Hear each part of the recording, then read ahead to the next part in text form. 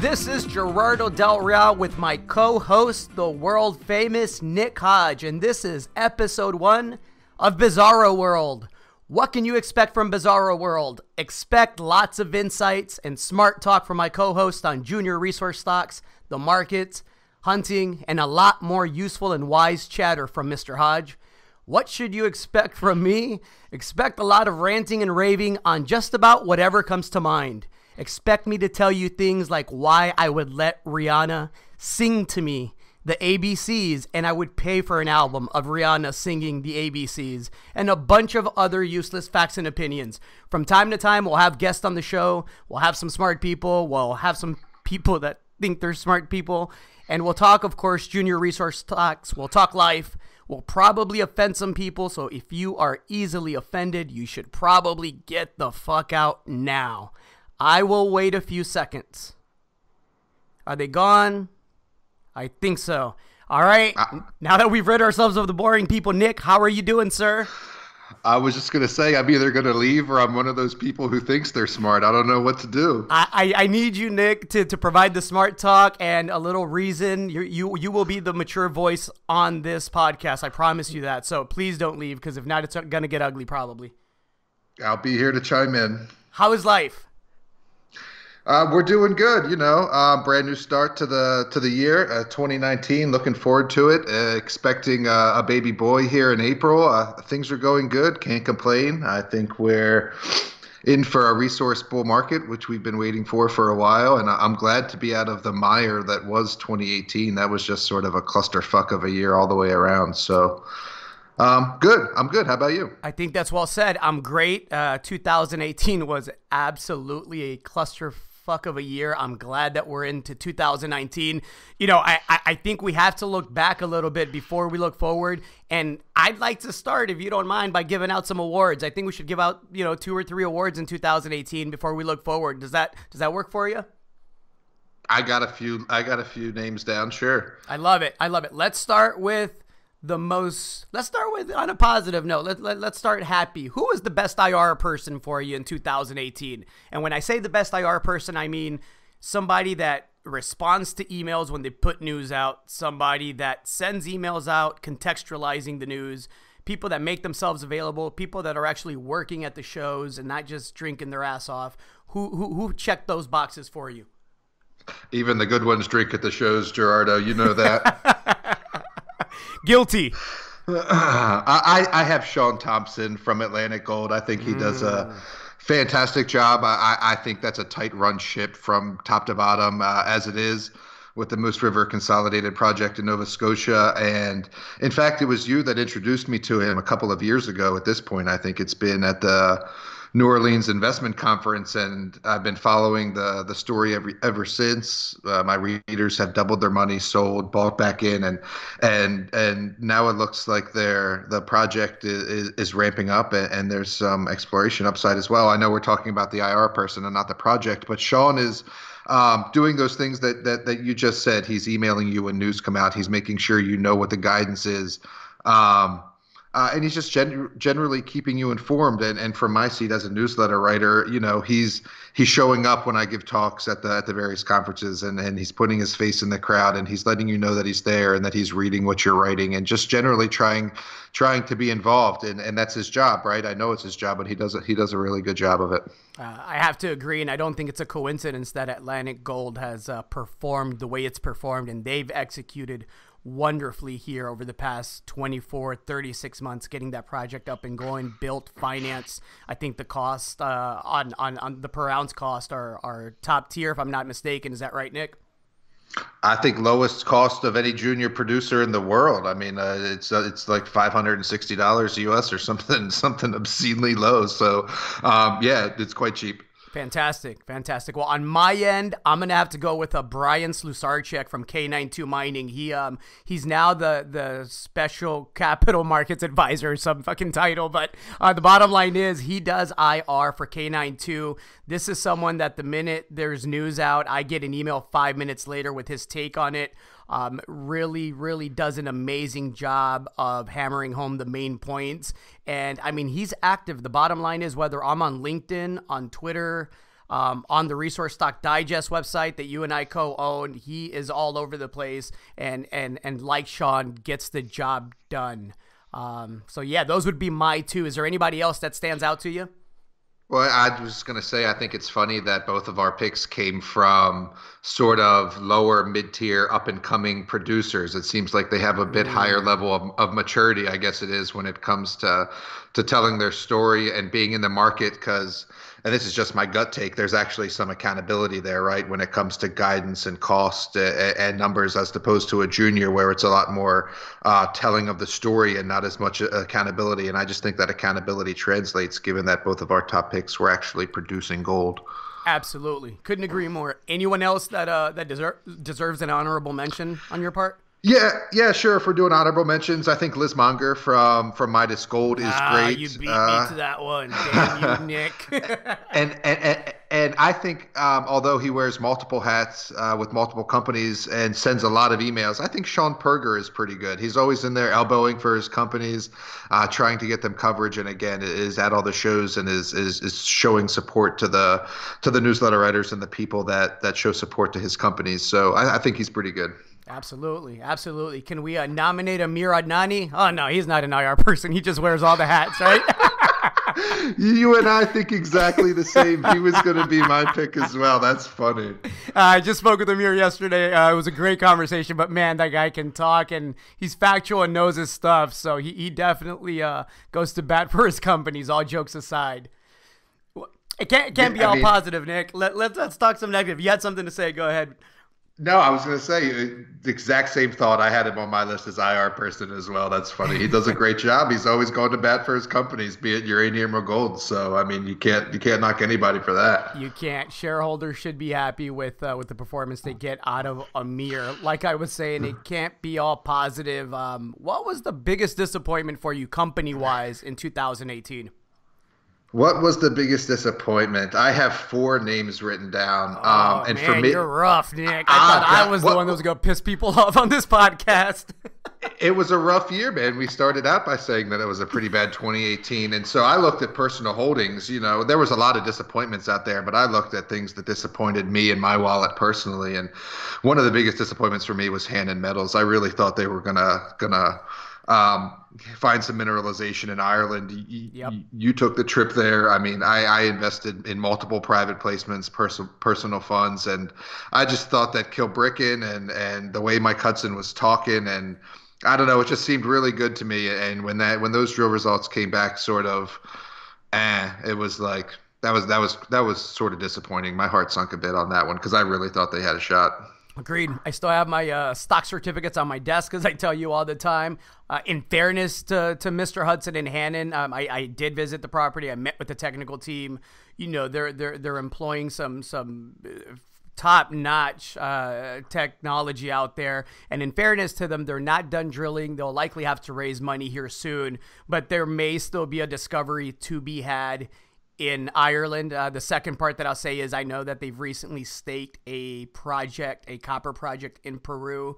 And the other thing they've done well is they've kept their share structure reasonable to where it allows for a miss, frankly. If they do miss on this next target and they have to pivot away from Ireland and they don't reach that target of 10 million tons of 10%, the 10 and 10 rule in Ireland, right? Then they have the flexibility to pivot. And I think it's important for companies and for people listening that speculate in this space to understand that the norm in this industry is exploration companies are going to miss, but a share structure that's reasonably tight allows you the flexibility to pivot to new projects. And so can't overstress how important share structure is. So we'll leave it there. But yeah, disappointment, absolutely. Who do you got number 2? Allegiant Gold was really disappointing. They had multiple targets identified, multiple projects they were drilling for gold with one of the best geologists in the world who's found multiple projects, and they came up empty as well. That's the spin out from Columbus Gold, if anybody is familiar, and Nevada properties, right? That all Nevada properties, right? And Look, I mean, these were properties where we thought we were going to make a discovery, and it's just been nothing yet. And multiple properties have been drilled, and it's always, well, now we're excited about this property. Well, now we're excited about this property, and I know that's how exploration goes, like you just said. I mean, only 1 in 1,000 targets if that becomes a mine, and so there's a lot more failure than success. But nonetheless, it's disappointing. Absolutely, absolutely. Number 3. Shall I keep going? American Pacific was really disappointing. Yeah, that was tough. They were talking about visible gold when we raised their money. There's been no visible gold at Tuscarora since. You think it's Nevada? You think there's any gold left in Nevada? Fucking Nevada. We'll see if Dennis Higgs can find it in the groundwater. Who knows? All right, we'll see. I don't know, man. Nevada, tough. Okay. Yeah, and the same thing with American Pacific. Now they're looking to pick up other projects. Sort of the same with Hannon. You can sort of read the tea leaves, right? If they were really really happy with the project they had and were drilling, they wouldn't be out there securing additional properties. And then the last one was Millrock. I thought we had mineralization. I thought we had a discovery at La Navidad late in 2017, early 2018. Have raised them money a couple of times now, and obviously Greg Beischer works his ass off, and has some great properties. We just haven't seen the discovery yet. And so those would be my 4 disappointments. But like you, I still hold shares. That's our problem, right? We're holders and not sellers. Fucking eternal optimists, us. I'm sitting here with a stack of certificates. I'm gonna take a picture and I'll post it one day. Just stacks and stacks of certificates. Anyway. Yeah.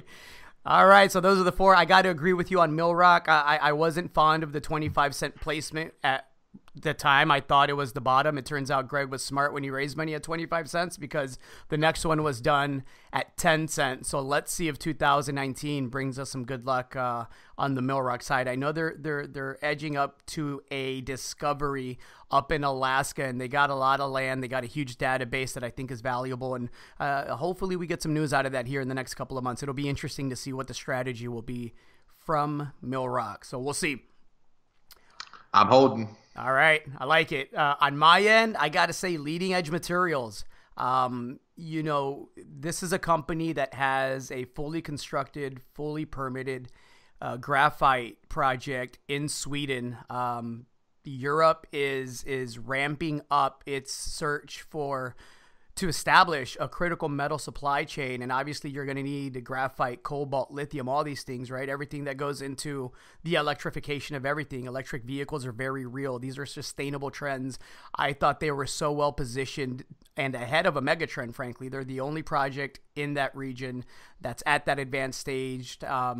They're part of the Northvolt coalition that was raising billions of dollars to secure these minerals and these properties. And, the bottom line is they weren't able to secure the contracts that they needed last year to get the company in front of the market and have the market recognize the value there. I still think there is a lot of value there. I think they'll also have a good 2019. But yeah, 2018 was absolutely disappointing. They have 2 rare earth assets that are very valuable in themselves. And, they just picked up a property in Romania that looks exciting. But, anytime you hear news that the company is looking at a strategic review, then I think you mentioned the tea leaves. I think it's in the cards that we're going to get some reshuffling there of priority. So I'm curious to see what comes out of that. So Leading Edge Materials would be the one. And you had 4, so I'm going to cap it there. Go ahead, Nick. I was going to say they were separate before. They were different companies before. You know much more of the history, but it might be worth just explaining. They were separate entities before they were Leading Edge Materials. Yeah, I still have my original Flinders warrant certificates. It's funny that you mentioned that. So, at one point, these are companies that there were 2 companies. It was Flinders and it was Tasman Metals. Yep. Tasman had the rare earth assets. And, these are companies in 2010 that I did well with. I made good money with them. It was the same group of people. The assets were receiving a lot of attention, mostly because of the rare earth assets on the Tasman side. And people realized that this electrification of everything trend was real. But these are companies that traded, at $3 a share. Tasman at one point I think was up to $4 a share, and they merged the companies. The thought was you make one super critical metals company that has everything, again, from lithium to cobalt to rare earths to graphite. And right now they sit there with a market cap, I think, of approximately $15 million, $20 million. They're trading for 21 cents Canadian. So different times, but let's see. Hopefully it's a round trip ticket, right? Everyone's waiting for that bull market. I like it. I like it. I want to talk bull market. I want to talk gold in a little bit, but let's finish out the awards. The top 3 buyout candidates. I have 2. Who do you got? I know one of yours, so I'm not going to steal it. I'm pretty sure I do anyway. I think I'm going to go back to Atlantic Gold. I think those guys get taken out. There's been a return to sort of merger and acquisition activity where we see that high quality projects need to be taken out. And we know that the recently completed merger between Barrick and Randgold, they're looking for projects. There was rumors swirling this week that they could be interested in buying Pretium, but Pretium has some great issues and some. They have some insider selling issues too.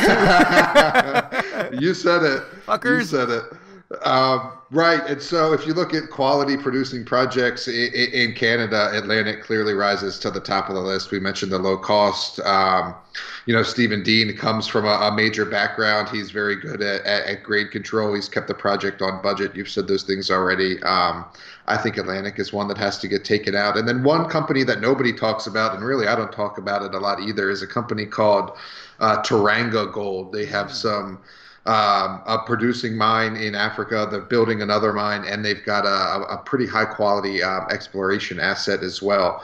They exceeded their production guidance in 2018. They're producing over 100,000 ounces of gold, I believe it is, and the stock has performed quite well. And so just a company called Teranga, Teranga, is one you might want to take a look at. You want to go ahead and talk about Almaden, Gerardo? You know I do. We speculate in the resource space for one reason and one reason only, right? Because we want to make money.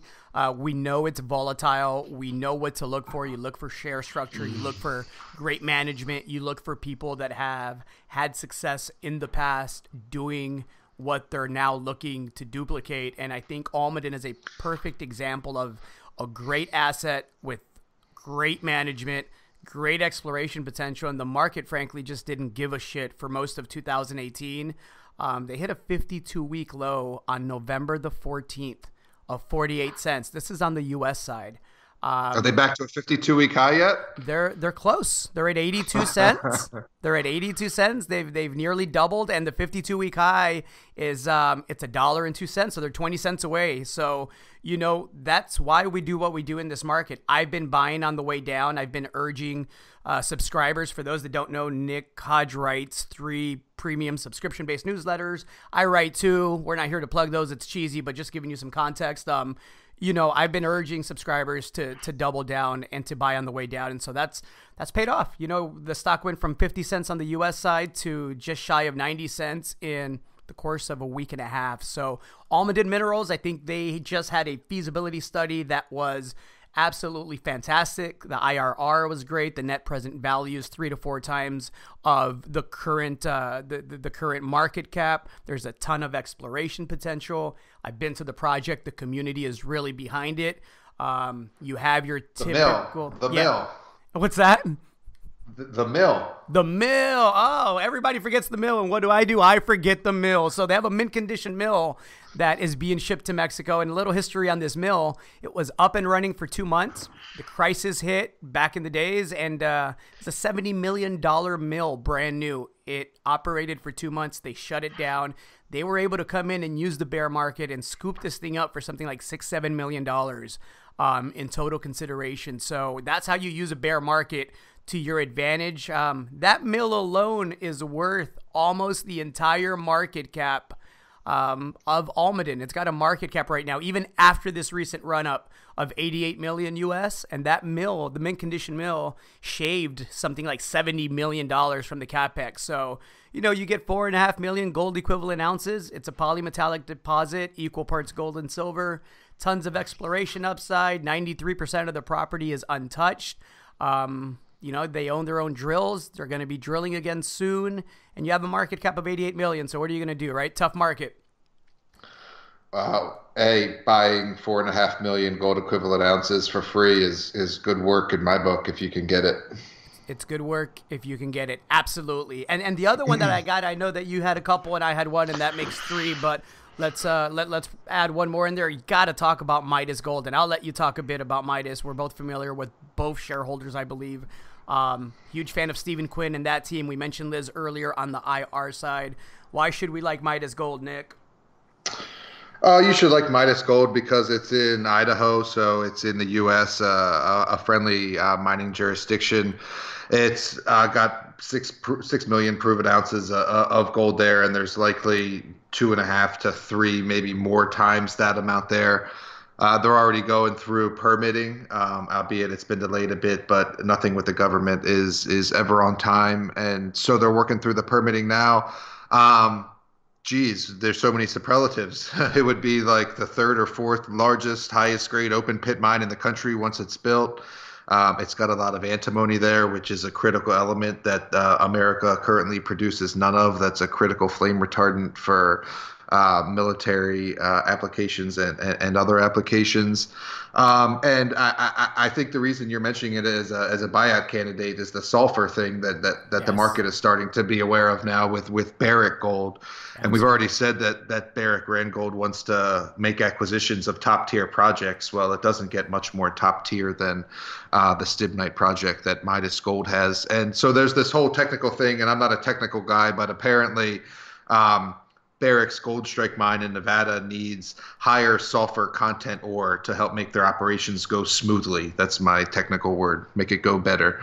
And and if you draw a 500-mile circle around Gold Strike, one of the best projects in that circle is Midas Gold. That meets Barrick's criteria. And guess what? Oh, it also has the right amount of sulfur content in its ore. So, for all those reasons plus more, I think that Midas Gold gets taken out. I hope it's at much higher prices than we currently sit at, but it's one of the highest quality undeveloped gold projects, not just in the country, but the world, and great people behind it as well. And yes, I'm a shareholder.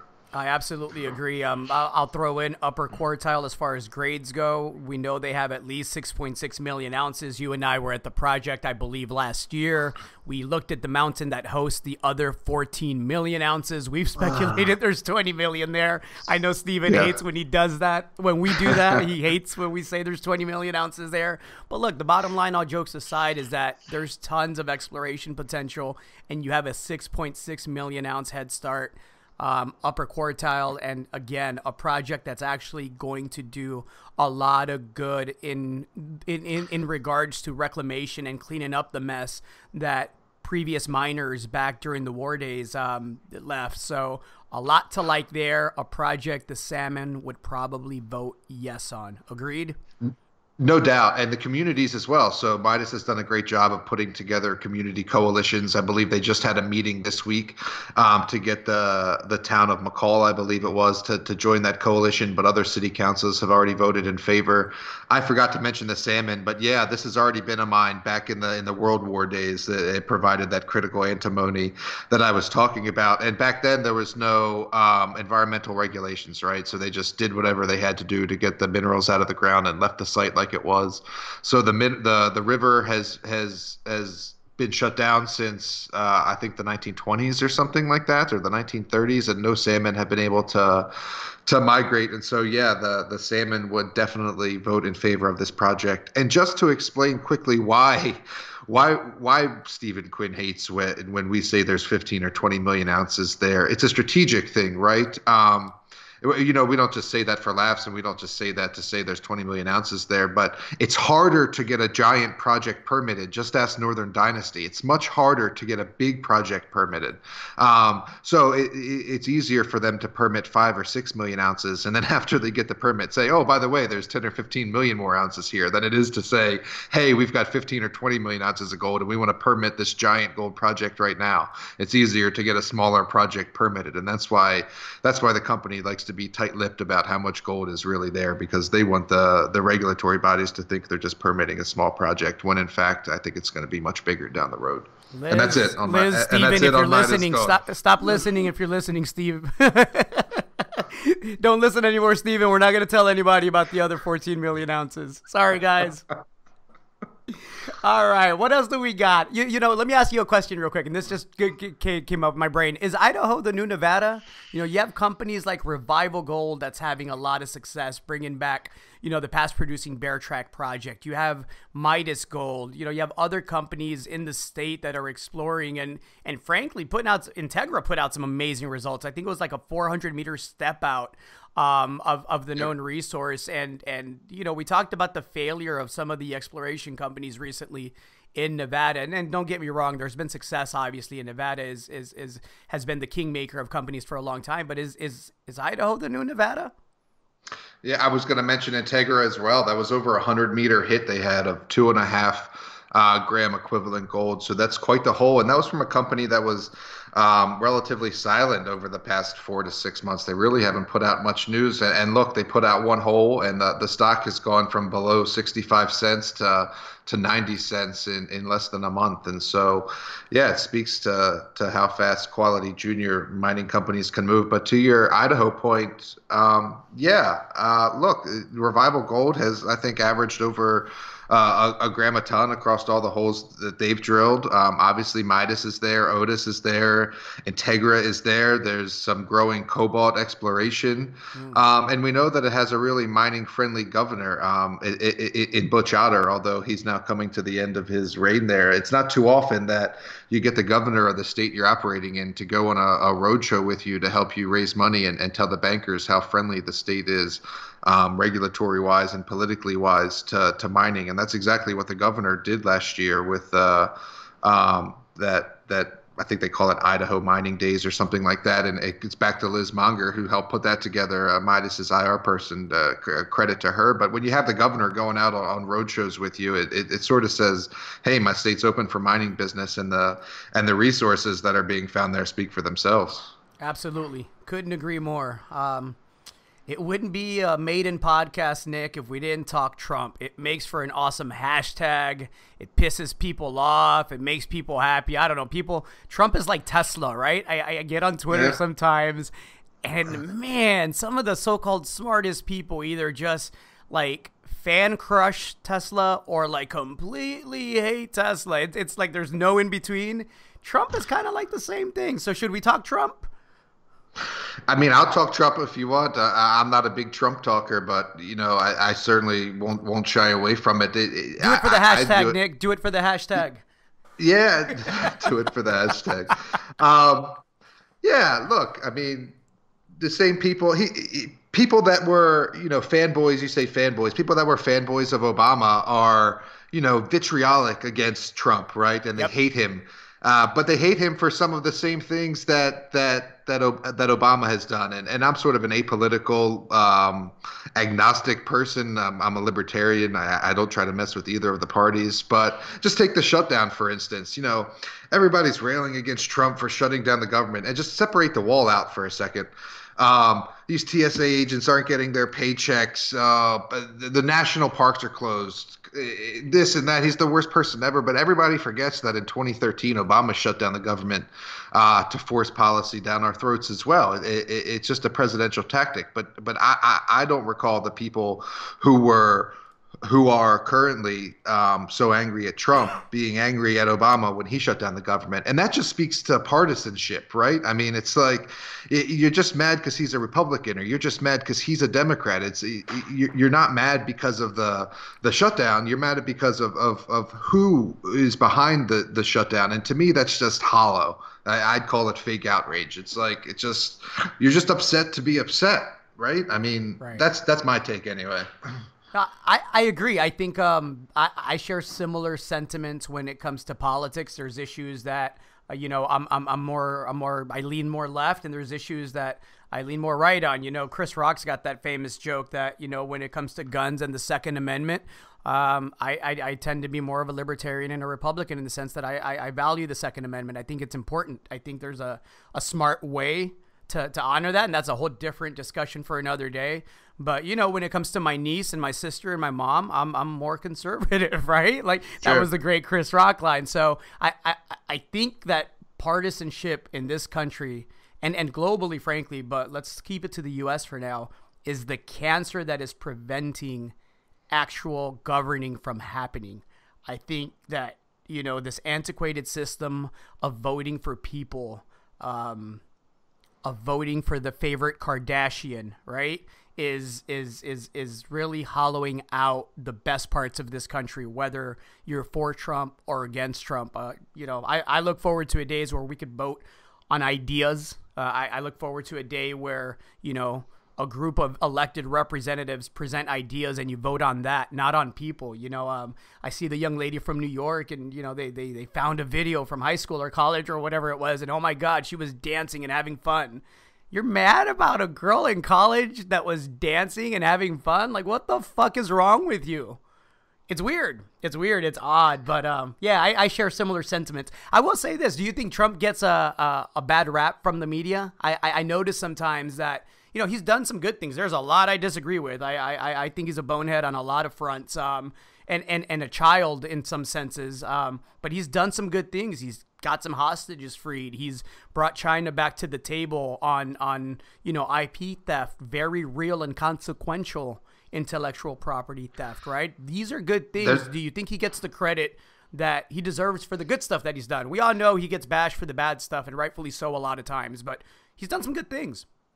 There's been some criminal justice reform as well. And so, no, look, he doesn't get any. And I'm not a Trump supporter, and I hate that I have to say that whenever I defend Trump or bash the media, but that's just where we are. I'm Mexican. He doesn't get any credit. Yeah, I know. Mexican-American. I got to preface everything with, hey, I'm not a Trump supporter. We can get around the wall. I joked in the newsletter this last month that, I talked to all 129 million Mexicans, and nobody gives a shit about the wall. Like, the only people that care about the wall are the Republicans and the Democrats. Nobody really cares about the wall. The wall's not going to do anything. You could waste the taxpayer money. It's not going to make a bit of difference. Most of the illegal people and the illegal drugs and everything, it goes through because of corrupt border patrol agents and tunnels and everything almost but an entry point. So, yeah, that's a whole other discussion. But back to your point. No, I was reading the testimony from the El Chapo case this week. I was reading some of the testimony, and that was crazy, Gerardo. You probably know more about it than I do, being Mexican-American. But he was talking about, it was like Guzman's right-hand man's son who was testifying, and this was the guy that's supposed to take over the Sinaloa cartel, his dad. Shout out to Vice. Vice has been doing a great job reporting on that. Yeah, I guess his dad has been running the Sinaloa cartel, and he sort of laid it all out, like who was getting bribed, military officials who were getting like 50, 60 grand a month, how his dad had $1 million a month bribe budget. But the thing that was really struck me was he was talking about a meeting they had with Pemex officials. This is like the National Oil Corporation, right? Yes. And he was talking about shipping kilos of cocaine on the oil tankers, man. And I was like, holy shit, that runs deep. Yes. And it, without getting too much into it, yes, it runs deep. I'll leave it there because that's a discussion that we should probably save for another day and get a little bit more in depth about. But it doesn't just speak to the corruption on the Mexican side. It also speaks to the corruption on the U.S. side. It was interesting to me that during the testimony, the prosecutor refused to, and the judge refused to allow Mr. Guzman's lawyer to talk about the Fast and Furious operation, right? Which anybody in Mexico can tell you is where all the guns are coming from. I mean, it is what it is. We're talking hundreds of thousands of guns, and they refused to allow that testimony because they said it would compromise active operations, which of course means that they're still sending guns that way. So it cuts both ways. It's a deeper conversation. Hundreds of thousands of people have died, have been raped, have been, extorted, have been kidnapped. I'll share a funny, not funny story with you. I have a cousin who was accidentally kidnapped during his midterm in college. This is in Zacatecas, Mexico, where my family's from. He was taking his midterm, and the teacher said that he was wanted at the office. So he went to the office, and there were these guys sitting there with, semi-automatic rifles, and they put a hood on them, and they took him. And as they're driving around with my cousin goes, "What are you guys doing?" And he goes, "Is this your name?" And he goes, "Yeah." And they start telling him, "Well, you're doing this and you're doing that." And he goes, "No, I'm not that guy." So to make a long story short, they thought he was someone else. And unfortunately for my cousin, he shared the same name as this guy. And what's funny, not funny, is the kidnappers already had him. So they were like, fuck it. Let's get some money out of this kid. We're not going to get what we thought we were going to get, but let's call the family up. And, it took about a week and a half and people pitching in to get him back. Jesus. That's one story, right? And again, this is a kid who is doing nothing. This is a good kid in college, studying to be an attorney, taking midterms, minding his business, the most square cousin I have probably, and he's the one that ends up getting kidnapped, man, accidentally. So, yeah, deeper discussion, deeper dive. We'll do that one day. And affects people that obviously have nothing to do with it. So, yeah, terrible. And I still remember what your question was. It was about Trump, so we can get back to that. Yep. Yeah, look, an example I saw this week was about how the IRS was still going to issue refunds while the government was shut down. And I saw somebody post the headlines from various news outlets that were covering that particular story. And the one that was sort of in the middle was, I think it was Fortune or Forbes, said something like IRS working to make sure you get refunds while government is shut down, which is cut and dried. That's what the story is. But then you had like CNBC say, no way Trump is going to be able to give you your refund during his shutdown. And Vox is saying something like, experts don't think Trump is going to be able to pay your refund. So it's clear that there's it's just media bias. It's been around for decades, if not longer. And so it's just part of the game, right? You got to be able to see through it. And the problem is that a lot of people don't or don't want to. You and I have talked about The Fourth Turning in the past. We've had private conversations, and phenomenal book for those of you that have not read it. Do you have faith that the youth, I know historically, cyclically, it's how it happens, right? But do you have faith that the youth of today will see past the bullshit on both sides and actually pull, government's heads out of their collective ass? Yeah, I do. I think it's going to take a bit of time. I'll wax a bit philosophical for you. I think that these I told you guys he was smart.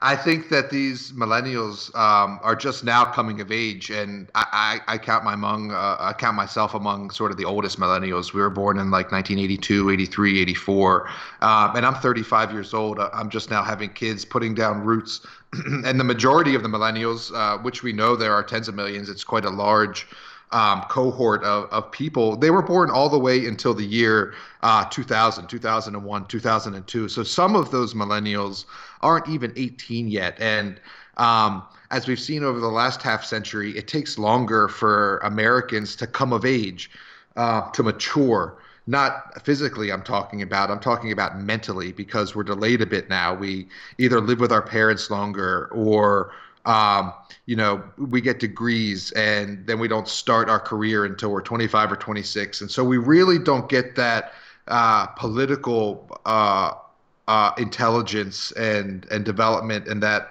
emotional control until much later in life. And I think that until the majority of the millennials get that, it's hard for them to inflect change and run for office and be taken as serious politicians. But I think it's coming. You mentioned AOC from New York. She's gaining some traction. Look at the kids from the school shooting. Hogg is his last name. The young kid is getting a voice. And so I think it's going to happen. I think we're smack dab in the middle of this fourth turning. I think it still has a long way to turn, but I think you're seeing good things come about. We're seeing legalization of marijuana. We're seeing the eradication of marijuana related offenses on the criminal side. We're seeing police being held accountable. We're seeing finally priests being held accountable. And these are much bigger things that have to do with the fourth turning. The fourth turning is about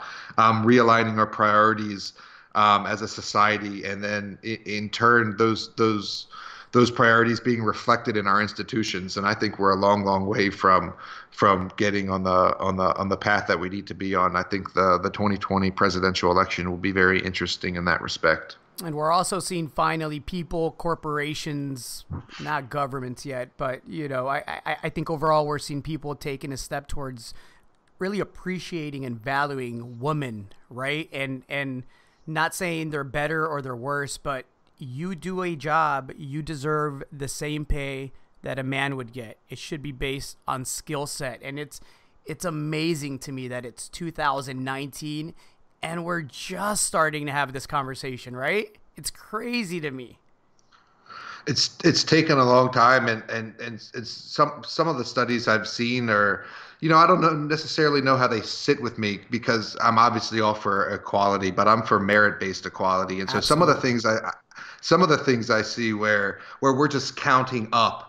And I'll give you one example just because I saw it this week. It was like 3 PhDs. And so this is like PhD level research now, right? Right. They basically just counted up the number of films that were directed by women in the past. I think it was like 10 or 15 years, versus men, and said, well, I think only 3% of the films were directed by women. And obviously their takeaway is, well, women are underrepresented as directors in Hollywood. And that may be the case, but for me, things are merit based, and I'm also big on the market. And so I might sound a little bit sexist here, but um, what's the reason that there aren't more female directors? Is it merit based? Is it are they being ostracized by the men? And taking it back further, this is a discussion I'd love to have. How did the men get in a position where they were in control anyway? I mean, what is There you the go. Yeah. yeah, I mean, why weren't the women in control to begin with? I mean, like What? you said, check yourself at the door for this podcast. If the women were truly equal, like, why aren't they just truly equal from the beginning? Why on their own merits and their own tenacity and their own directorship prowess aren't they directing more films? And I don't know if that's right or wrong. That's just my gut take when I see studies like that. And furthermore, why the fuck did you spend $150,000 to get your PhD to count up female directors? Right, right. Yeah, and I think that's the funniest part of your statement, but probably the least important. Let's talk about, I'll bite on this discussion because I think it's important. I would answer your question by saying, and let's just talk the U.S. again, the institutions in place in this country when the country was founded, air quotes, was set up by white men. That's just a fact, right? A consequence of that was a constitution that, again, favored white men. Can we agree on that? Oh yeah. Okay, perfect. So I think if we want to take it all the way back, I think the founding fathers, frankly, set up a system that would ensure that they could maintain and sustain power for multiple generations. I don't believe minorities or women were looked at as equal partners, even privately a lot of times, right? Definitely not publicly. So if you and I set up a community and we set up, in effect, our own homeowners association with our own rules, we get to call the shots on how that happens, right? So if a young Mexican kid or a young black kid or a low-income white kid can't go to the right universities and meet the right people, they're never going to learn how to become a city council person or a governor or, shit, God forbid, a president one day, right? It's just not going to happen because a large part of the way success in America happens is that network of people that you're able to access. I think women for hundreds of years have been not allowed in to those positions of power. I think it's turning. I think we're starting to see it. But again, when we talk about should it be merit-based, everything should be merit-based, right? I don't think that, me being a Mexican-American kid, right? Both my parents from Mexico. I joke that I was made in Mexico, but born in the U.S., and that's true. My mother came to this country when she was 5 months pregnant. They came, they wanted a better life. They worked for 30 years. Then they moved back to Mexico. I was lucky enough to be born in Los Angeles and have dual citizenship. But should I be allowed entry into a university just because I'm of Mexican descent? Absolutely fucking not, right? It should be merit-based.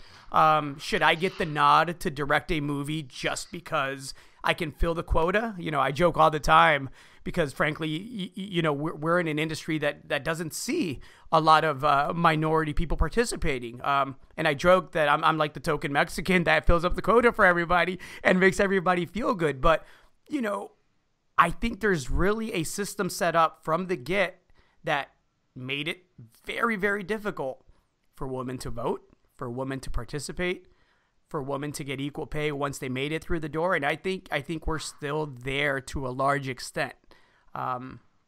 That's my quick take on that. You should meet my one black friend. No, I'm joking. This is what I... Shout out to Nick's one black friend.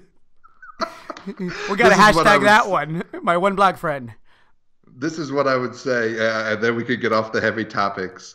The founding fathers were clearly flawed. If everyone is created equal, but slavery is legal, that's sort of a non-starter. And two is, if we take it all the way back before the founding fathers, I mean, what were they probably thinking, right? We won this hard out. Like, we are the white men that won. The Native Americans didn't win, the French didn't win, the English didn't win, the Mexicans didn't win. The white men, I mean, they won the right. And if you're talking about merit-based in 1776, I mean, there's no more merit-based than beating the British Army. I mean, that's what it was. You know what I mean? So that's all I got. That brings up another interesting question. I told you to be ranting and raving, whatever came to mind, right? So if that earned the founding fathers, and I agree with you, by the way, the right? To the winner goes the spoils. Is that the right way to take it back? Well, that's sort of what I was thinking about while you were talking, and I don't know the answer. It's not 1776 anymore. I don't know that you could, given the level of government intrusion and spying. I'm not sure you could form a coalition to take on the government these days. But I think some of that sentiment is still running through us. I live in Eastern Washington, man. We still have militias and stuff. I mean, just last year we had Oregon farmers facing off against the government, and in fact won. And so those currents are still alive and well. I was there recently. You were my white privileged friend. I made sure I went everywhere with you, Nick. Catching me outside by myself. Shit. All right. Well, we'll get back to that. We're going to talk about that another day, another time. That's interesting. That was interesting. It's a good conversation. All right, Nick, what else you got? We've been rambling for 45 minutes. Should we let him off the hook or should we keep going? Yeah, I just want to talk about a couple positive things. All right. We talked slavery. We talked racism. We talked sexism. Let's talk about a lot of positive stuff. So I didn't know until recently. In fact, my mother-in-law told me when she was here visiting for Christmas, because she's an animal person, but I didn't know how many male chicks were killed annually. I guess in industrial farming, the males obviously don't lay eggs, so they're not profitable in that respect. And because they're males, they take too much input requirements. It's too expensive to feed them, to turn them into meat birds. So what happens is after they're born, like billions with a B of male chicks just get like industrially slaughtered like 2 days after they're hatched, which I didn't even know was a thing. Huh. Well, just lately, and you didn't either, it sounds like. No, it sounds like a merit-based system. Yeah. And so this German company has now found a way to identify the sex of the chicken in the egg so that the chicken companies don't have to hatch the ones that are going to be male, and so they don't have to kill the male chicks. They can only let the eggs that are going to be hens actually hatch, and it only adds like a penny or two per dozen of eggs, and that's just a development in the past 3 weeks. So I thought that was quite interesting and positive, and we'll put links up to some of the things we talked about below the podcast.